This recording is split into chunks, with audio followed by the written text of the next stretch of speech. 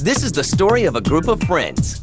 I took it to my friend Kevin at like 2 a.m. I called him up at home. He's like, oh, what's going on? I said, God, you know, we gotta make a game console. Of course, Seamus walks in with this whole plan. Boom, here's the Xbox plan. So it was like, great. Boy, I remember thinking, what have we gotten ourselves into? Who took on the leader in a billion-dollar industry. So he's sitting in a room with Bill Gates and Steve Ballmer, and Steve Ballmer is saying, wow, we better get this right, otherwise it could potentially really screw up the industry. Xbox was the sexiest thing any Microsoft employee had ever heard of ever at the company. They all wanted to work on it. This is it. We're not looking back. I'm waiting for my Xbox. This is the remarkable story of the Xbox. Take me to the top.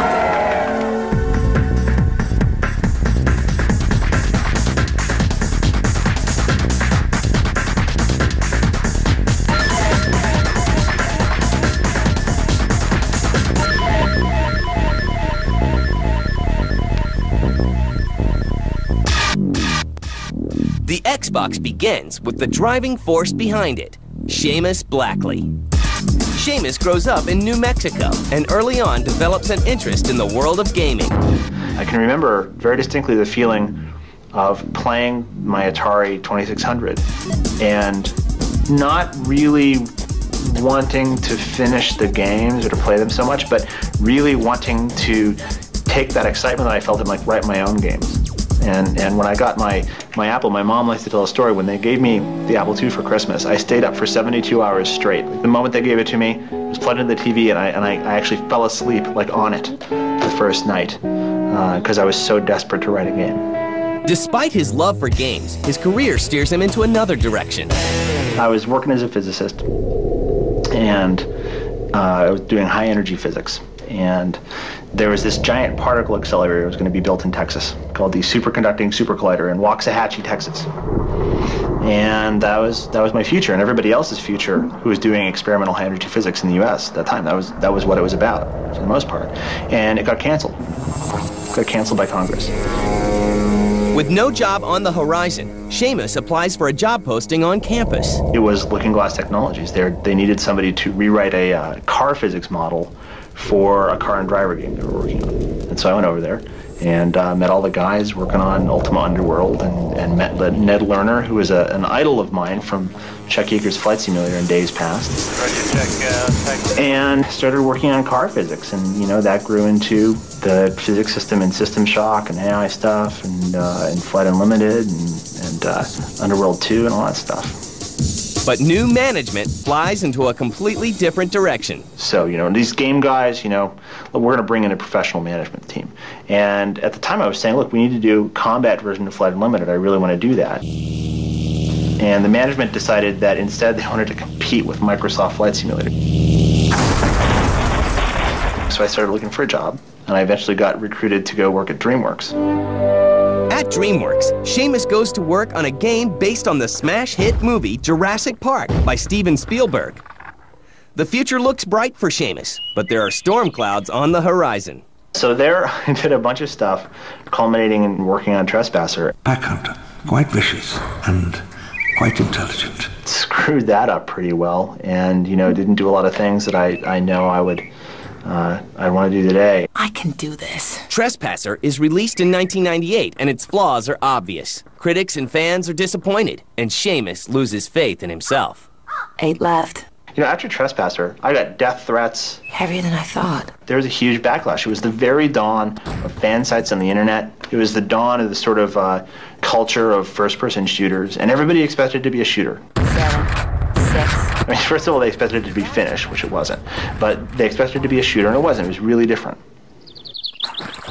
So people were really pissed off. I mean, people really hated that game. I mean, there were some people who really loved it, and there were a lot of people who just hated it, and just, I figured that my career was over. It really did. It was an incredibly painful time.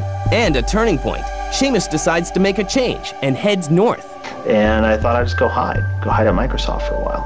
I chose a program manager job in the graphics division because I just wanted to get away from games. But he's not able to resist games for long. In 1999, Sony announces the release of their newest console, the PlayStation 2, And enterprising Seamus has an idea.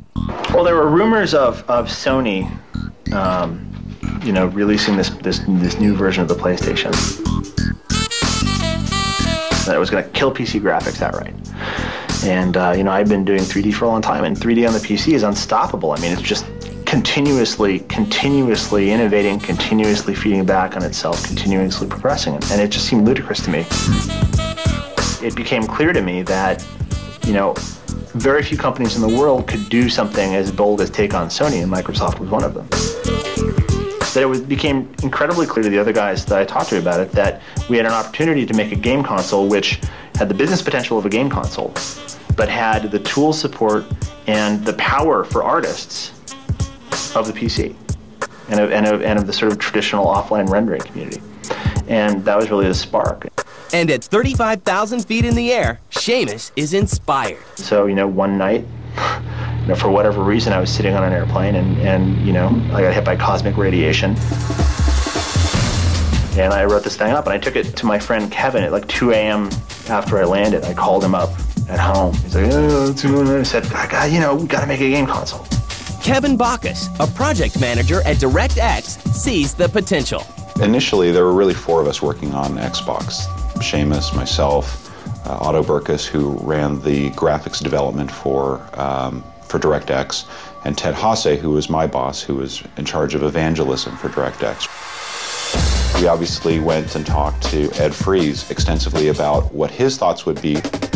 Ed Fries, the man in charge of the games division at Microsoft, is immediately impressed.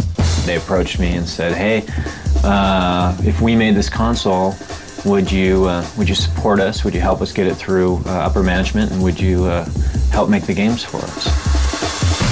They were pretty persuasive. They had a plan that I thought was pretty exciting. The group embarks on a crusade to bring the console to the masses. We had day jobs. We had stuff we were supposed to be doing, right?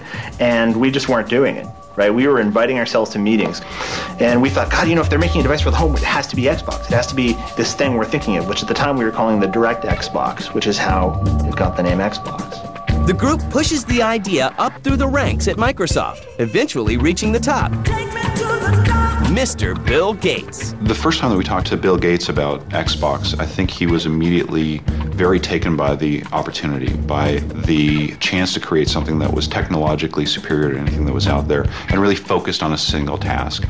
Bill got it right away. I mean, Bill's a very sharp guy. So he became one of our biggest allies from the beginning. It was just awesome. It was the most awesome sort of, you know, support ever. And they just kept on pushing it. Bill Gates sends a memo endorsing the Xbox project.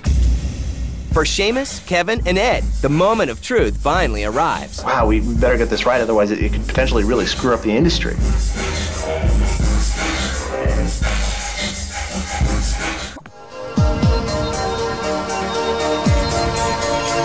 By 1999, the Xbox is a legitimate project.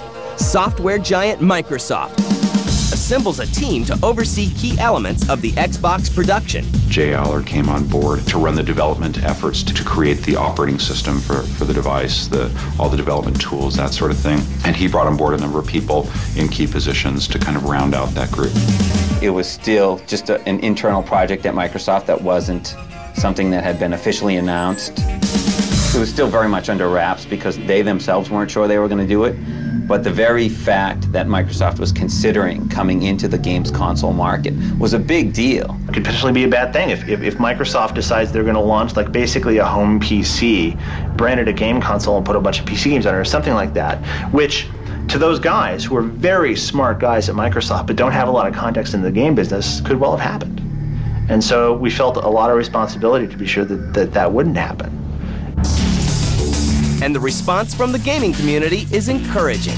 When we went out to publishers and developers is that we've been kind of secretly meeting with all these guys for months and months and months, refining the idea. You know, what do you guys think about this? Oh, that's a crazy idea. What do you think about that? Oh, that's great. As push comes to shove, Gates makes a historical decision.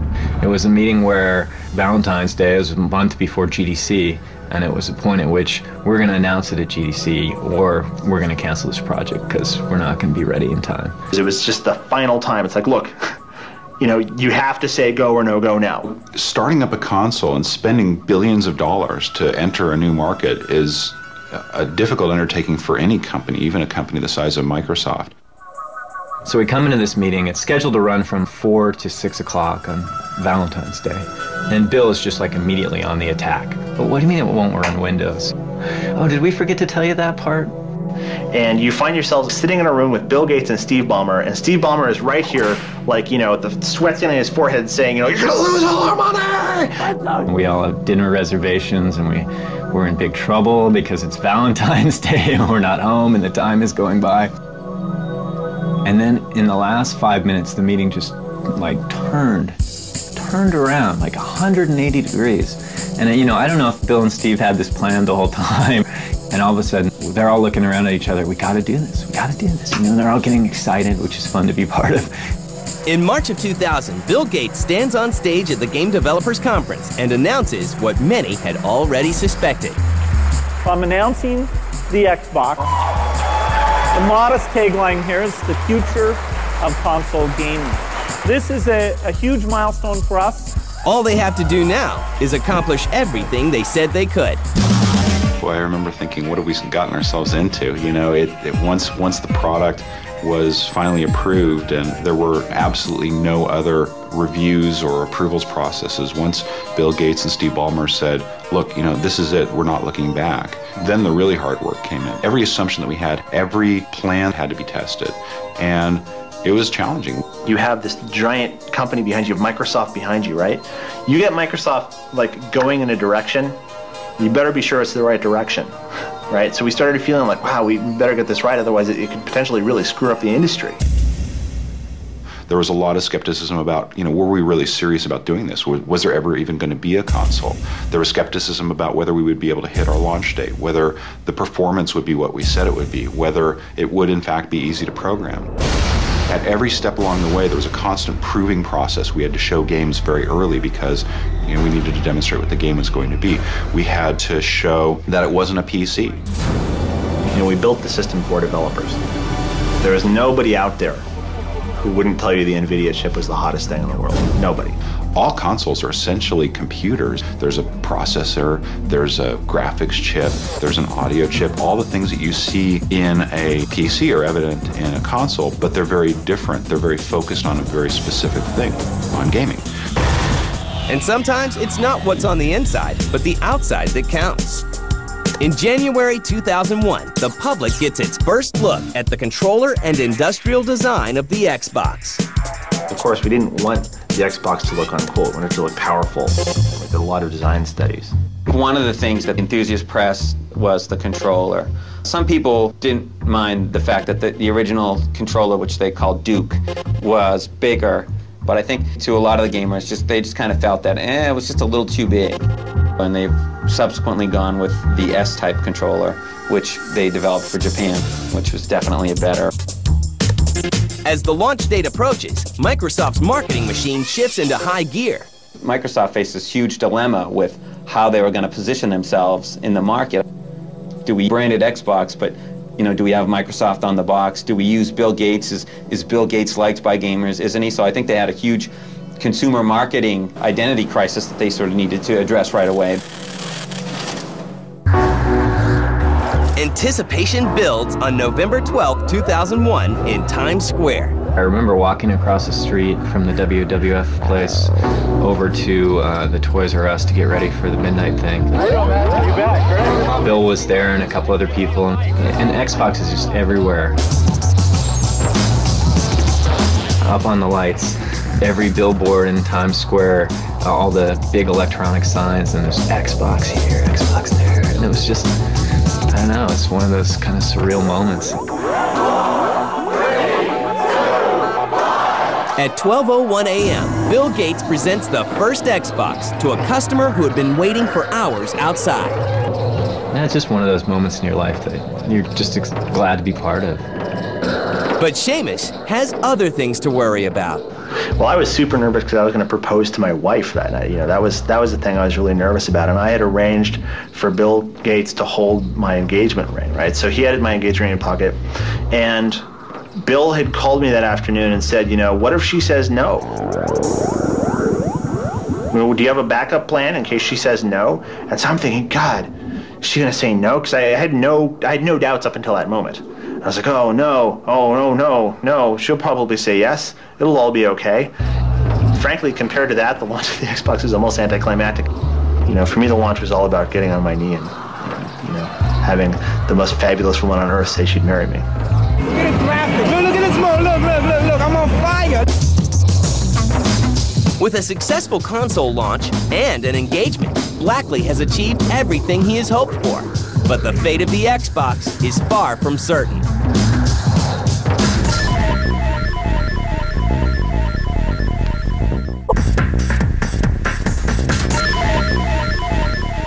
This is an Xbox! It's #1!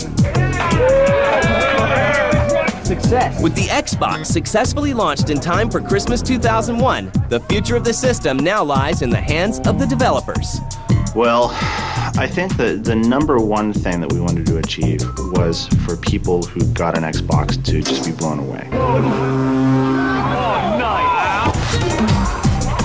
That has to be the ultimate goal, right? You know, we talked to the people in line in New York, and they were really excited about Xbox. The first Christmas, all the hardcore gamers are going to go out and they're going to buy it because it's new, it's exciting. There's a lot of press about it. You got to see if it really lives up to the hype. But you don't want to take it home and like open it up and have it. And that actually happened with a couple of other console launches, right? People got excited with the technology. You take it home, and of course, technology isn't enough, right? It goes on and makes the boot noise, and then you put in a game that's not so great, and you're like, whoa, there went $300. Oh, that was awesome. They have to feel incredibly happy about it. The thing sold out everywhere, and it was just, you know, a giant success.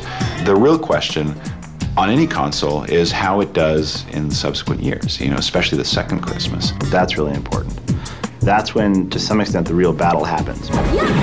Because everybody has a lot of units out there, a lot of consoles, you know, and the generation of games that come out into that installed base appear. So what happens in the later years is really kind of dependent on the quality of the games. That is something that's, you know, just a very magical and very difficult thing to predict in advance. And then it's a real creative contest, right? Then it's not about the specs of the hardware. It's not about how cool your TV campaign is, you know. It's not about any of those things. It's about which games you have and are your fans happy or not. So I would argue the real worker is then. If you got a great game and it's only available on Xbox and it's the thing that everybody's excited about, then they're going to go out and buy Xboxes. Microsoft's development team, Bungie, provides the must-have game for the season. Halo was awesome. We're not gonna make it. We'll make it. Pull up! Pull up! Played a lot of games in my life, and this is a game I could just sit and play and have a great time. So I really felt pretty confident that we were going to be able to come out and really surprise people.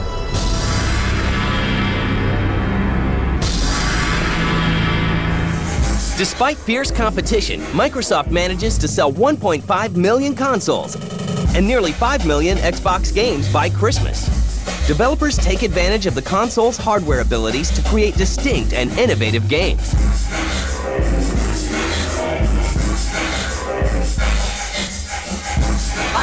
Camera!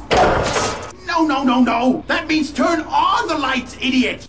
I'd have to say that right now my favorite game is a game from Microsoft Studios that just came out called Kung Fu Chaos! It's a fighting game, but it's kind of a party game. And to see that kind of work and craftsmanship going to a game produced for something that kind of we had an idea about, 3 years ago, 4 years ago, it's just, astounding. In the fall of 2002, Xbox Live is launched. We've been cooking this thing up from the get-go. 3 years ago when we conceived of Xbox, we wanted to bring it online. Online gaming is going to be the big next step in video gaming. And a celebrity event is held. These are always really fun parties. Bring it on. Yeah, I'm excited. It's so exciting, and it really improves the hand-eye coordination. That's awesome, man. It's awesome. super fun. Great games. Realistic. I think that's off the chain. Yeah, I love this stuff. Gift bag.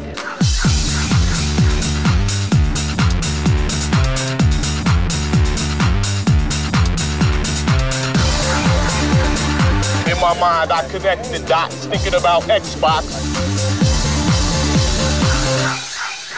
Even as the Xbox continues to succeed, preparations are made for a new system. Go for it! We're deep in planning right now for the next version of Xbox. Is this guy serious? I actually probably spend more time right now when I'm in the office. I probably spend more time right now on Xbox 2 than I spend on Xbox 1, if you can believe that. Whatever. And part of that is because we got to do it right this time. Right. We want to have enough time to make sure that we're not like just insane at the end. And that we have the content portfolio really planned out, and we have the games lined up, and that we have this machine that's not only going to be successful in the US, but can be successful everywhere in the world. And that's what's going on. Although Kevin and Seamus have left to start their own development company, just taking a look back is sometimes the greatest reward. It was a mixture because on the one hand, it was really, really hard. But on the other hand, I mean, it was probably the best time I've ever had in my life because we were out doing what we wanted to do. I mean, you know, very few times do you get the opportunity to actually see kind of your, you know, a dream that you had come together, and so many people come together to make it happen. Like looking back to, you know, 1999, it's just unbelievable. I went to Tokyo Game Show and there are giant Xbox banners everywhere, right? It's unbelievable. And you think back to 1999, think back to me and Kevin and Otto and Ted, these four guys like sitting in a room eating jelly beans, you know? Come on, that's a wild ride. That's a really amazing thing. So I guess for me personally, there's that. I can't really hold it to an absolute scale because it's really emotional. So it's just, yes, it's nearly unbelievable.